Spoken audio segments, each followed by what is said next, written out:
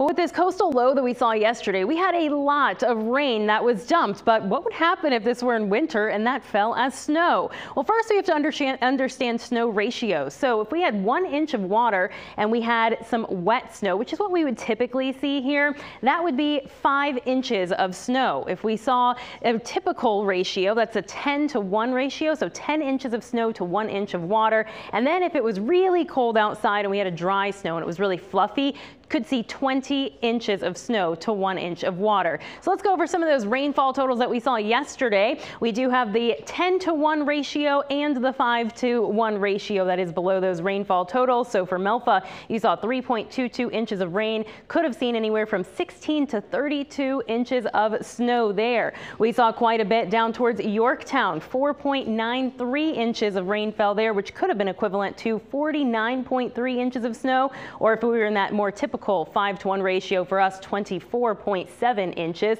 Could have seen anywhere from 25 to 50 inches of snow that fell in Poquoson, but the whopper is in Great Neck area of Virginia Beach. That's where 8.11 inches of rain fell. That would be equivalent, if this were winter, to 81 inches of snow. On the lower end, 40 inches of snow. So we just saw those crazy rain totals, which would have given us just crazy amounts of snowfall totals across our area. Not as much across northeastern North Carolina, but you would still be seeing impressive snow totals anywhere from 7 to 15 inches in Moyock. 10 on your side, Kristy Stewart.